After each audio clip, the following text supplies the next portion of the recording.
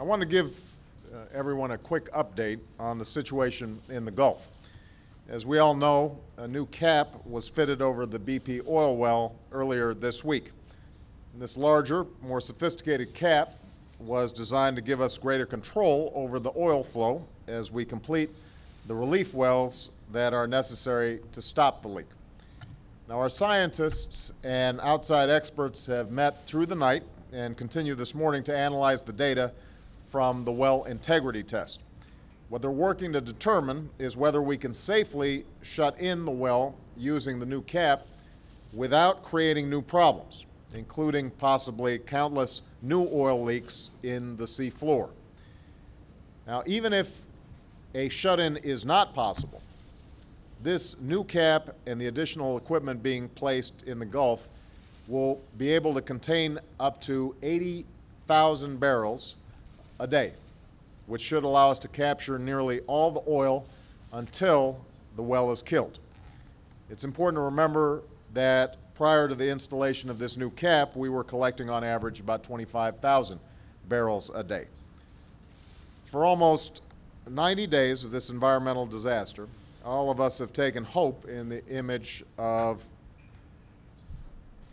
clean water instead of oil spewing in the Gulf. But it is our responsibility to make sure that we're taking a prudent course of action and not simply looking for a short-term solution that could lead to even greater problems down the road. So, to summarize, the new cap is good news.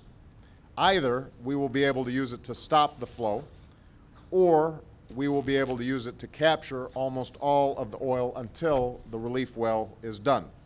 But we're not going to know for certain which approach makes sense until additional data is in. And all the American people should rest assured that all of these decisions will be based on the science and what's best for the people of the Gulf. All right?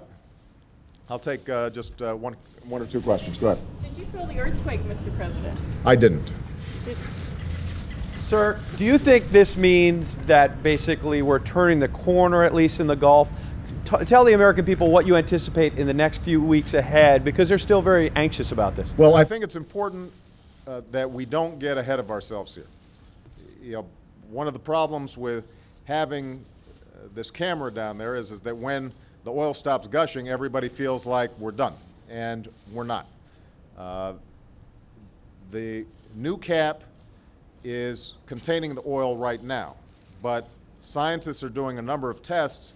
What they want to make sure of is that by putting this cap on, the oil isn't seeping out elsewhere in ways that could be even more catastrophic, and that involves measuring pressures while this cap is on. The data is not all still in, and it has to be interpreted by the scientists. But here's the good news that I think everybody needs to understand. Even if it turns out that we can't maintain this cap and completely shut off the flow of oil, what the new cap allows us to do is to essentially attach many more containment mechanisms so that we're able to take more oil up to the surface, put it on ships. It won't be spilling into the Gulf. The final solution to this whole problem is going to be the relief wells and getting that completed. But there's no doubt that we have made progress as a consequence of this new cap fitting on, and that even if it turns out that we can't keep the containment cap on to completely stop the oil, it's going to allow us to capture much more oil, and we'll see less oil flowing into the Gulf. Now, in the meantime, obviously, we've still got a big job to do. There's still a lot of oil out there, and that's why we've got more skimmers out there. There's better coordination on the ground along the shorelines. There's still going to be an enormous cleanup job to do, and there's still going to be the whole set of issues surrounding making sure people are compensated properly, that the $20 billion fund is set up and is acting expeditiously. So we've got an enormous amount of work to do, and people down in the Gulf, particularly businesses, are still suffering as a consequence of this disaster. But we are making steady progress, and I think the American people should take some heart in the fact that we're making progress on this front.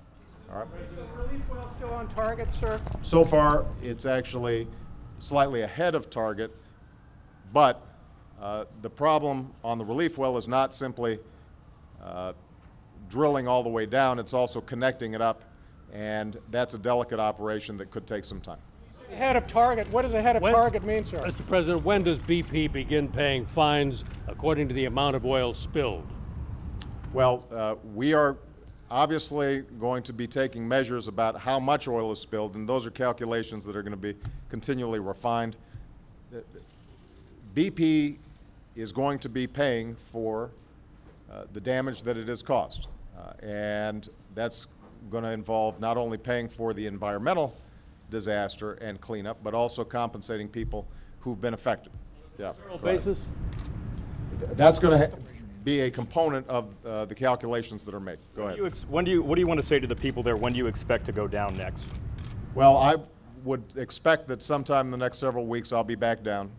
What we're trying to do right now is to make sure that the technical folks on the ground are making the best possible decisions to shut this well down as quickly as possible, that we're standing up the funds so that people are compensated quickly. I'm staying in touch each and every day, monitoring the progress and getting briefed by the scientists. The key here right now is for us to make decisions based on science, based on what's best for the people of the Gulf, not based on PR, not based on politics. And that's part of the reason why I wanted to speak this morning, because I know that there were a lot of reports coming out in the media that seem to indicate, well, maybe this thing is done. We won't be done until we actually know that we've killed the well and that we have a permanent solution in place. We're moving in that direction, but I don't want us to get too far ahead of ourselves. All right?